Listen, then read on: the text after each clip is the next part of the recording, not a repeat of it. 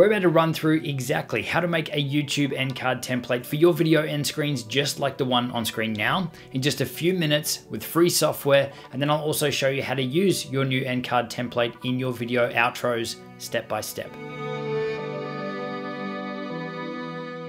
Hey, it's Justin Brown here from Primal Video, where we help you amplify your business and brand with video. If you're new here, make sure you click that subscribe button, and all the links to everything we mentioned in this video, you can find linked in the description box below. So let's jump into it. YouTube end cards are an incredibly powerful tool for increasing views across your channel, for linking viewers to related content, all while adding more value to your audience at the end of each video. This can also help with YouTube rankings by boosting viewer session time, which is a key metric for YouTube's algorithm. Now, while YouTube end cards alone are powerful, if you combine them with a simple end screen template that's baked into your videos, you can add a whole new level of pro to your content and more effectively help to guide your viewers to a clear next step, whether that be a related video, a subscribe button, or an opt-in or some other call to action. So in this video, we're going to step through exactly how to build a custom end screen template that looks professional, matches your branding, and that you can use in all of your future YouTube videos. Now for this walkthrough, I'm going to be taking you through using a service called Snapper. It's simple, it's free, it's got some basic design functionality, which is more than enough for what we need here. But if you'd rather use something like Photoshop or something more advanced, then just follow along with the same steps, or close to the same steps. Now, while we're running through, drop a comment down below and let us know what design software do you prefer to use and why. Okay, so we're going to start out by showing you what an actual end card is. So after you've uploaded a video, then you have the opportunity to add an end card or an end screen. So hit edit on your video, come over to end screen and annotations, and this is where you can add in your end screen. So your end screens can go for a maximum of 20 seconds, and it is always the last 20 seconds or the last part of your video. You can have them shorter than 20 seconds, but no longer. And as we play through this now, you'll see this as an example. Now, if you're interested in a walkthrough on how to create professional hyperlapses on your camera or on your DSLR, then make sure you head over to Matt's channel with the link on screen, and also make sure you subscribe while you're there. You'll thank me later. And if you're looking to make Instagram stories like a pro. So you'll see in this example, we've got 3 elements that show up over that almost 20 seconds. The 20-second line is this one. It says it can't be any longer than 20. We've got this one starting a little bit less than that, and it'll bring up my subscribe button first, or the picture of me. Then in this case, we're referencing off to Matt's channel. So we've got his subscribe button there as well. And then we're also referencing another video here, which is shown last. Now all of these, you can actually just drag and drop and extend or shorten depending on how long you want them on screen, or timing them up to whatever you've said at the end of this video. But this whole thing can't go for more than 20 seconds. Some other really important things to note here is that there is the blue line around the outside here. All of these elements can't go outside that blue line. So we can pick them up, we can move them around, but you can see that we can't move them outside. So if I let go of that there now, that's as close to the edge as we'll be able to get it. Now you can also resize these elements as well. You can make them a little bit bigger. That is the biggest that they can be, and that is the smallest that they can be. And just the same with these subscribe icons, with these circle ones, you can pick those up and move them around, but you can't have any overlap. You see, if there's an overlap, it actually won't let you save that, and it's highlighted in red. So all the individual elements need to just be standalone. Now I need to show you all this up front, because when we're creating our end slide or our end template, you'll be able to see what these elements are and how you can leverage these to make them stand out and fit your brand. Now, as you can see on the screen here, elements used 3 of 4. You can have 4 items shown on the screen. Doesn't mean you need to use 4. Typically what we'll have at the end of a video is 1 subscribe button, so the picture of my face somewhere on screen where someone can subscribe, and we'll have links to 2 videos. So I'll come over here and go add an element, and in here you can choose another video or a playlist to link to. The subscribe buttons, which are these circle ones, you can promote another channel, which is how we had Matt on there just before, or you can link to an approved website, which is usually just the website that is associated with your YouTube channel and verified with your YouTube channel. So to add, for example, another video, we come up here to create. You can either choose your most recent upload, the best or suggested, auto-suggested video for your viewers based on what other videos they've watched, or you can choose a specific video or a playlist, either yours or somebody else's. In this case, let's go best for viewer, create the element, and you can see that is in there now as a placeholder. So to get creating your own end screen template, just open up one of your videos, come to end cards, get to this screen, and what we're going to do is take a screenshot of this area so that we're able to get the sizing and everything right with these elements on screen. So if you're on Mac, you can use Command-Shift-4, and you can draw out this area here. You want to get as close to matching the video as you can, and we'll let go, and that will save an image on our desktop. Now, if you're on Windows 10, you can use Windows-Shift-S to do exactly the same thing. You may then need to quickly open up Paint, paste in the image, and then save it out as a JPEG or as an image file. But we will be using that to create our template.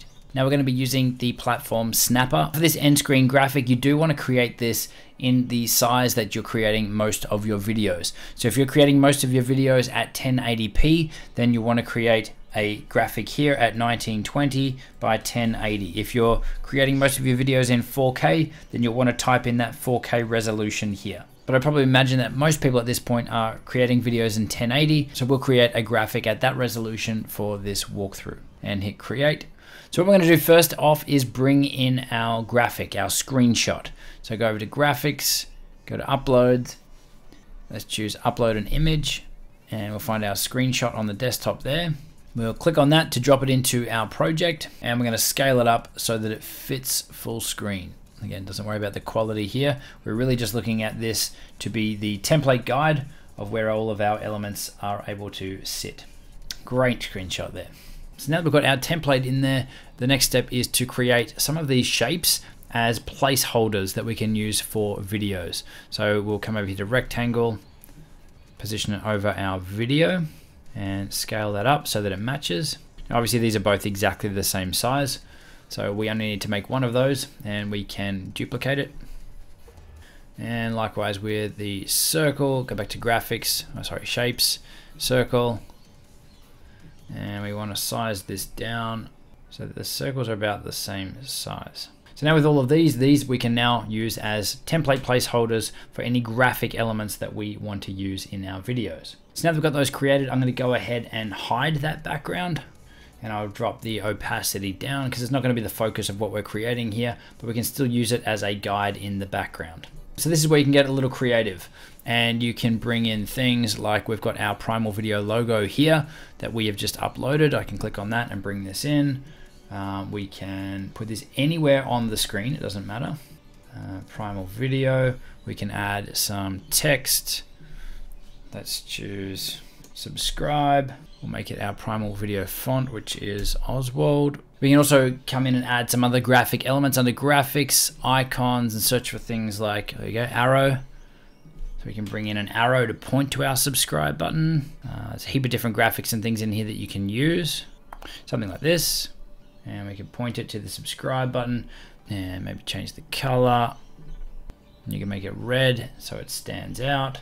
I guess the biggest thing you need to decide at this point is what do you want your end screens to look like? And that's really going to come down to whether you're going to have yourself on screen in your videos at this point. So for us, going back to our background image, you can see that we only use half the screen. I'm still on screen talking throughout, and then we have these other elements that are showing off to the side here.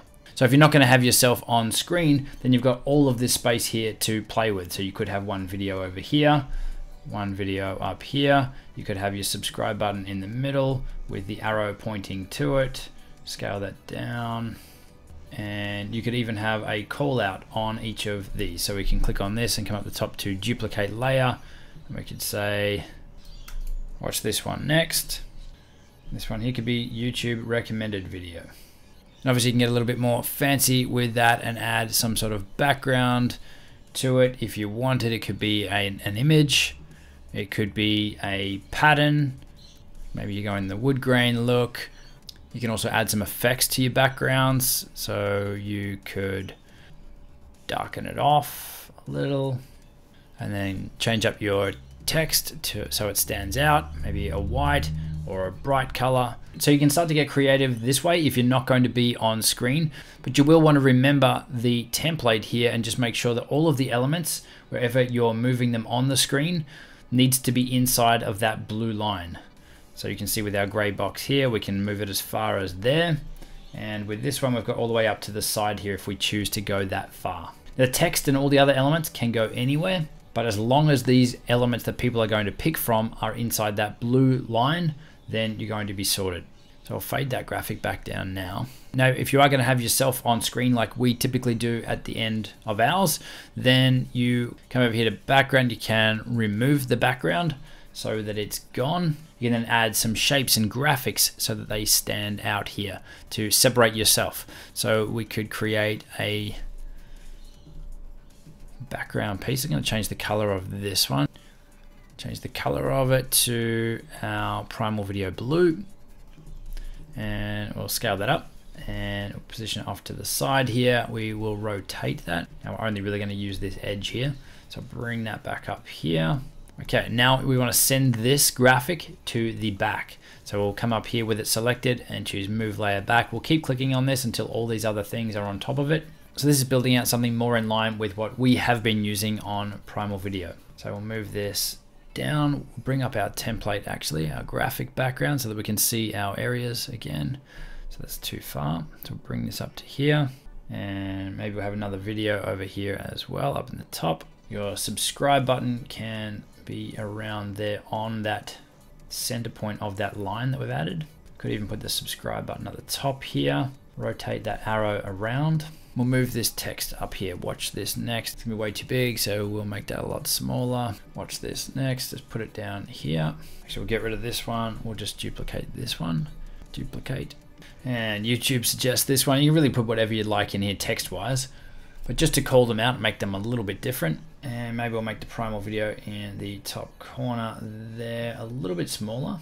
And you might also want to add another shape just to make it look a little bit more different as well. So we could probably add another rectangle here and again rotate that, and we will send it to the back again so it's behind all of these other things, so our logo is on top of it.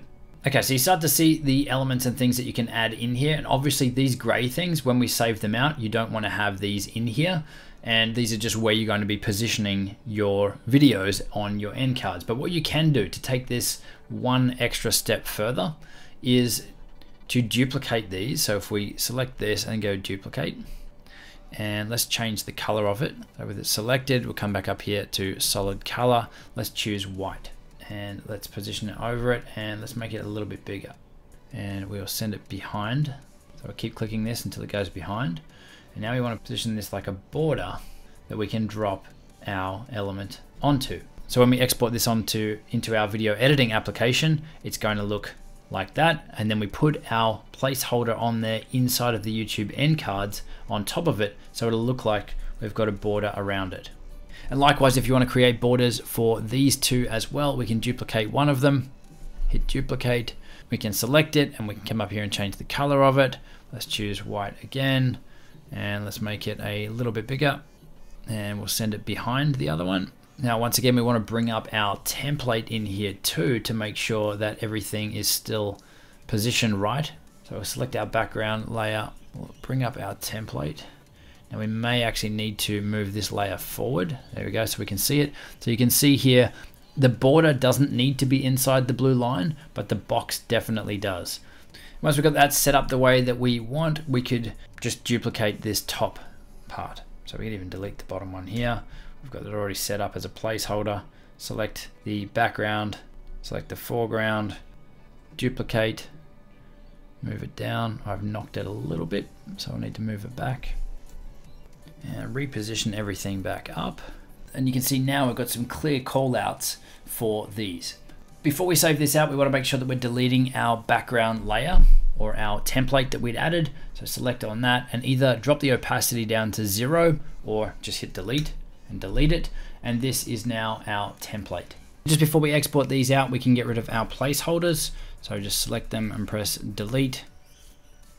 And then come up here and choose download. Make sure that transparent background is ticked and choose high res PNG. So now we're in our editing software. We want to grab that end screen and drop it down into your timeline towards the end of the video. And you want to stretch it out so that it runs for the maximum of 20 seconds. We'll stretch that out. This is just a test project that we've got, but you can see we've got our end screen here showing up, and we've got our video below it. So I'll talk normally here, and then at this point, the end screen is shown. So at this point in our timeline, we want to make a cut on the bottom layer, and we'll want to reposition me in this shot so that I fit on this end screen. So we can click and drag bottom video layer, reposition me across, something like that. And the video plays back with our end card on top of it at that point. So we'll go ahead and export that now, and I'll take it over to YouTube and show you how to add in these elements. All right, our test video is uploaded. We've gone across to the end screen and annotations. We're down to the last 20 seconds, and this is where we want to start building this out. So we're going to add in an element here for our subscribe button, and there it is. We'll position it over on our circle. Now you can use the arrow keys on your keyboard to reposition this round, and if you hold down Shift, you'll get some finer adjustment to center it on screen where you'd like it. And now we'll add in a video, best one for viewer or YouTube recommended video. Let's put this one down the bottom here. Again, you use the arrow keys to center it on there. And we'll also add in another video at the top, which is our video that we suggest for them to watch, and move it around. And that's how easy it is. So in the last 20 seconds of the video, this now becomes active with buttons on there. That's looking super professional. So that's how you can create your own custom YouTube end screen template and use it in your videos for all of your future YouTube videos. Now, there's two videos linked on screen. The first one is an interview that we did with Roberto Blake, talking all around branding and how to grow on YouTube. The second one is a suggestion from YouTube. Hope it's good. Let me know. See you soon.